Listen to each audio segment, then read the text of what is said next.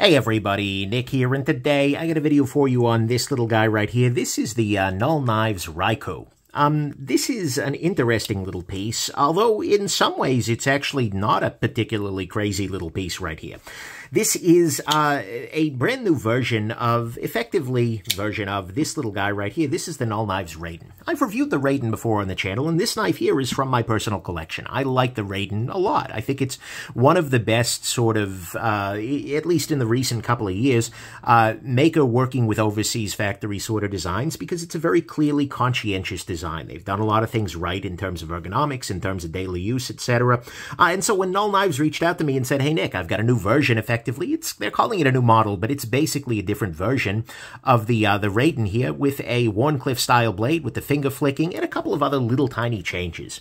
But in practice, these are basically the same knife. And because they are basically the same knife, my review is not so different, right? And so rather than doing a full new review, which I think would sort of not make a lot of sense, what I'm going to go ahead and do is I'm going to do the disassembly, because I know that's why a lot of folks come to my channel, and then I'm going to give my kind of impressions of the knife after carrying it for a little while. Now, first off, two things. I want to be very clear that this is a manufacturer prototype, right? This is sent to me by Null Knives. In fact, they have a little list of things that are going to differ in the final version. They're grinding the edge a little bit thinner. Not a big deal, but that is always nice to see. The thumb stud will be aligned with the center of this groove, which is nice. They're changing the clip position just a little tiny bit. They're thinning the top of the harpoon a little bit, and the logo will be made a little smaller. Those are the only differences in production, according to Null Knives. So that's, you know, what's going on there. But anyways, I'm just going to take it apart here, do a little disassembly, and then we'll talk about it a little bit. Now, to be clear, I actually did a disassembly when I first got it, so this is going to be in a very nice state here. One thing that is interesting, let's go on ahead and dive into it. We can go on ahead and unscrew this. One thing that you're going to see different here is that this screw is relatively short, and this screw further back is relatively long.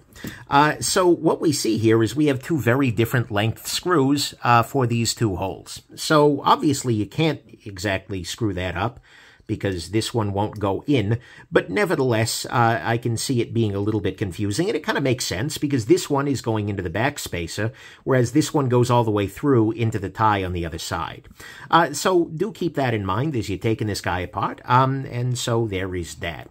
Let's go on ahead and pop out the pivot here.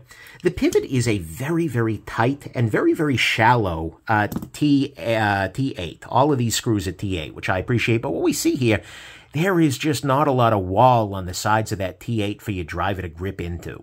Not the end of the world, but it is a little bit of a frustration, right? This is a very, very shallow screw, as opposed to some of the things you see on like a Chris Reeve or something like that. So, whatever, not the end of the world, but it is a thing.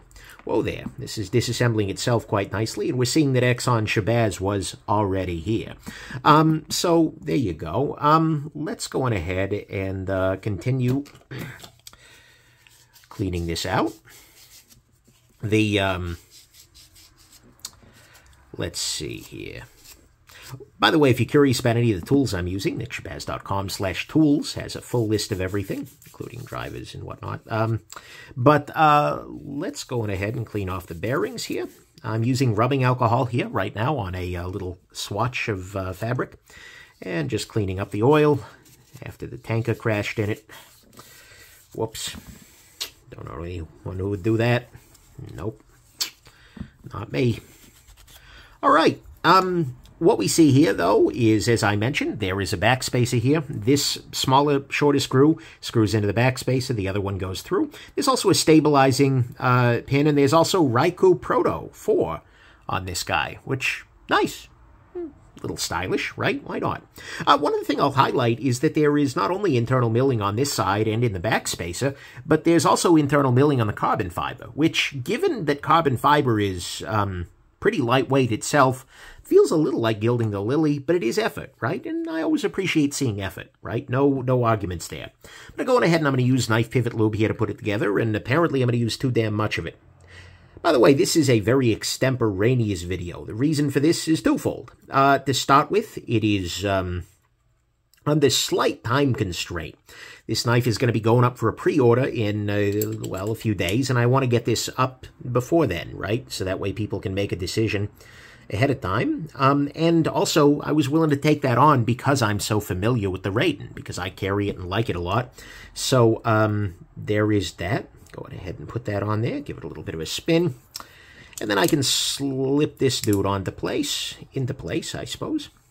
I'll start off by putting the pivot in. I do like that all the screws are T8, although, boy, I wish they were a little less shallow. Shallow with an American reality TV. Let's go on ahead and put some Loctite on this as I'm thinking about it. It is a prototype, but, you know, why not? All right, so we'll screw that in there. Beautiful. And put that in. I will go ahead and put this in as well. But yeah, so I'm shooting from the hip a little bit more on this video than usual, but hopefully it's not too much of a problem. The other reason is that oh boy, has my life been it's been a day, it's been a week, it's been a month, it's been, oh boy, has it been. So as a result, if I am even less of a brilliant man than usual, not an excuse, but certainly an explanation. Okay. That's in really good shape, centered, beautiful. No argument there. All right, so we've got this guy back together here, and we see that the internals of it are quite straightforward. There's not a whole lot to complain about. There's not a whole lot there, honestly. And I mean that in a nice way, right? It can be frustrating when there's excessive complexity or anything like that. I mean, this is sort of yet another Chinese factory frame lock. Right? We've all seen about a bazillion of these, and this is one of them confirmed. Let's talk about the knife itself. First off, in terms of size, what we see is that it's almost the same as the Raiden here in the handle front. In terms of blade, though, it is different, right? We see that I can measure this guy up just under 3.5 inches, whereas the Raiden comes in closer to 3.25 or so. So there is that difference there, and obviously the Wharncliffe thing is, from here, they're pretty different. From here, they're basically the same. I'm not saying, by the way, that the handle and body is exactly the same. I don't know that you probably couldn't go through and do like a blade swap or anything like that. Don't go there. However, this is it's an interesting thing. They were able basically to find some extra handle to put this blade into, and I kind of respect that, right? I'd give somebody an option without a whole lot of retooling. So there's that. In terms of size, let's also do the other comparisons, of course. Here it is against your Spyderco PM2 and your Spyderco Delica. And what we're going to see here is that, again, the handle on this guy is not so different in size than the Delica, but the blade is much bigger, which is kind of cool. And then here it is against the Rat 2. There is another knife by Null. I want to say it's called the Voodoo. I believe they do that Voodoo. But nevertheless, this is, which had that Wharncliffe sort of style, but this is kind of its own thing. In summary, I like it, right? I've been carrying this guy, and again, not for a whole lot of time. I carried this one a bunch. I like this a bunch. This is a gem, solid piece, right? Big fan of it.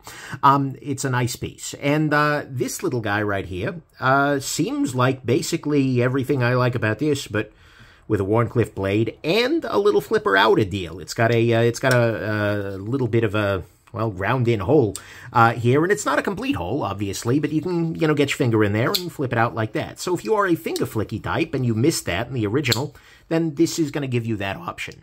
It doesn't really matter to me, and in practice, it's just going to collect gunk over time when you put in that kind of a groove, but at the same time, you know what, for people who give a damn, yeah, sure, why not?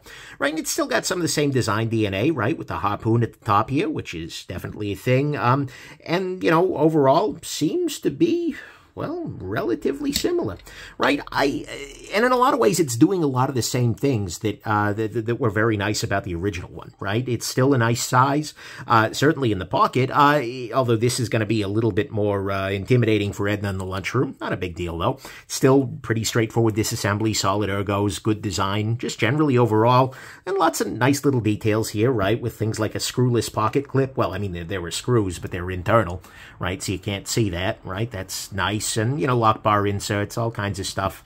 That's nice. The blade here is actually S90V rather than M390, right? The original one was M390. This is S90V. Does he give a hardness target? He doesn't, right? But assuming that it's done well, and I don't have the ability to check the hardness in a repeatable and scientific manner, but nevertheless, assuming it's done well, S90V, that is, can be a very good performer. S90V is what you pay when you upgrade from S30V. Anyways, I digress. So that's very nice. And if you're hearing papers rustling, by the way, he gave some very helpful information that you can get on here. And the action on it is still pretty damn solid. No real argument there.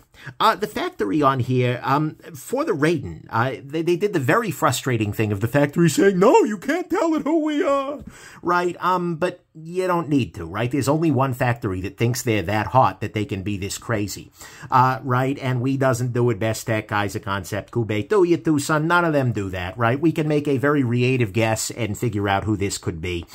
He was following the terms here, and I don't know. I hope that this is no longer the case and we can just come right out and say it. But at the same time, it's insulting that this factory thinks they can snow the consumer and whatnot. I don't know why you need to do that, right? Transparency is important. And I think that's a very frustrating thing. That's not on Null. That's on that factory who just really, they think they're the bee's knees. And to be fair, they are certainly a joint on a bee, but I don't know that it's the knee. It could be, I don't actually know other joints that bees have. They have hips. Maybe they got hips, right? Roses have hips. These must too. But anyways, factory, this is dumb, stop. But hopefully that's no longer an issue, and that they can come in and just say that directly. Right, the other issues with the original were not so bad, right? The balance is a little bit far back, right? That's not the end of the world, particularly. Whoa there. And so, you know, whatever. And that's still kind of the case here, but it's not a big deal. The thumb studs are a little bit on the tall side, but again, not a huge particular deal. And, you know, honestly, everything else is fine, right? This is a nice little knife. I do think I prefer the pivot of the old knife, just in that it was a little bit cleaner, not to have the screw hole on that side. But it's not the end of the world. I do have one major concern with this knife, though, right? I think we can very clearly look at this knife here, the Raikou, and realize that this is an evolution of this knife here. So if the Raikou is the evolution, then very clearly this knife needed to be called the Pikachu. Come on, Null Knives, get with the freaking program here. So anyways, that is a major concern of mine, and in the future, Null should be a little bit more careful before they do that, right? So anyways, I digress. Ultimately, my conclusion on this knife is, if you like this one and you want a Wharncliffe, you got this one. And yeah, that's kind of cool. In terms of pricing, actually, that is my other beef here, right? The price has gone up, right? The original, the Raiden pricing was okay, right? $289. Now we're up to $310 for a base model here. The black camo CF model is $390, and that's, I gather, what we're looking at here. And oh, that's just a whole bunch, right?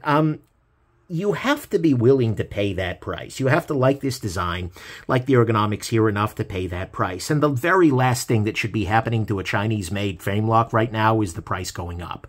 The market is so saturated with designers sending their stuff to a Chinese factory and getting them shipped back here that it's real hard to stand out. I think this is a great design. I think it is very nice, and you can see like the light. I like this knife a lot, but oh boy, this shouldn't have gotten a price hike, right? $390 is a whole bunch of money for this, and even the base model at $310 is like, ugh. So, no, everybody who's watching, no, you are not allowed to raise the price of your overseas-made frame locks anymore. You are not allowed there at $400. That's, yay. So, anyways, that, I guess, would be my biggest gripe here, right? This is a bunch of freaking money, but it is also a really freaking good knife, right? It is absolutely solid with S90V, with good ergonomics, with a cool blade, etc. So if you're looking at this and going like, I don't need it, then no, you don't need it, right? There are plenty of knives you can get for the same price that are going to be as good or potentially even better. And certainly a little bit more like elements of the design are pushing the bar a little bit more than, you know, an overseas-made frame lock with a carbon fiber side, right? But if you like the design, if you like the idea, if you like the Raikou, or if Pikachu was your favorite Pokemon, then by God, then go for it. Yes, I know it's Pikachu. I don't need to hear that in the comments. Thank you very much. That would be a real shock if that showed up. Anyways, okay. Anyways, Nick baited trolls. It's super effective. But probably not. So anyways, that's kind of my feeling of it, right? This is a good knife. I enjoyed it. I enjoyed carrying it. This is a prototype, right? Ultimately, we'll see what ships out to people, and this is also going to be a pre-order.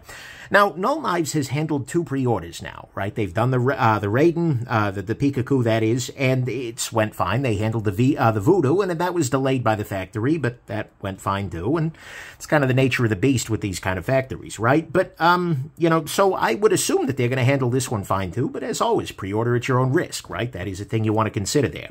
But, nevertheless, you know, it's solid. I enjoyed carrying it. Hopefully the final version is going to be a lot like this, because this is pretty damn solid. And if you're willing to pay that price to get yourself a Raikou here, then go for it. Otherwise, the price is pushing real hard to be gem. Right, I liked the Raiden a lot. It was pretty damn solid. But those price hikes really start taking it out of you, right? Yeah, no, none of these things can go up right now. It's already rough. So I don't know that I'm going to throw gem at it. And I also, again, it's a prototype. I can't necessarily go there. I feel pretty confident in this, or confident in this one. This, like I said, with that price, but nevertheless, it's a damn solid knife, that I can say. And there you go. So anyways, I hope this has been interesting to you, and that you have yourselves just an absolutely wonderful rest of your day. And well, bye now.